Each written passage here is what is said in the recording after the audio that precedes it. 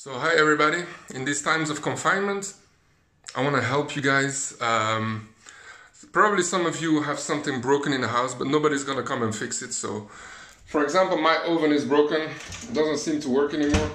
So I'm gonna give you some tips, guys, how to fix your home appliances when you're home and you're all alone and you need to fix it on your own. So we have a toolbox, right? So in my case the oven is broken, but we're gonna fix that. I'm gonna show you guys how to fix it. So you take a hammer.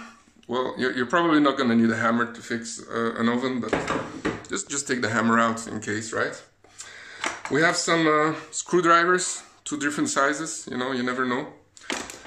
And what also always works is tape. Tape fixes everything. I'm telling you, have tape in the house. So, all right, guys. We're gonna try and fix the oven, and just give me a second.